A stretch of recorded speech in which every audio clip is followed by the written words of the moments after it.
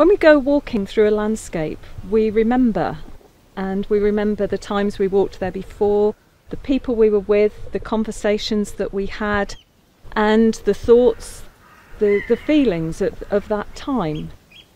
And it's almost as if when we walk through a landscape, our footsteps are imprinting memories on the landscape.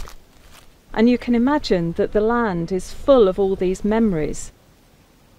I came across a poem recently which just summed up that kind of feeling, and it's by Owen Shears, and there are places that speak, telling the stories of us and them.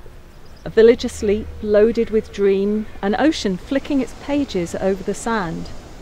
Eventually we reply, a conversation of place and page over time, inscribing the map so that each in turn might hold the line.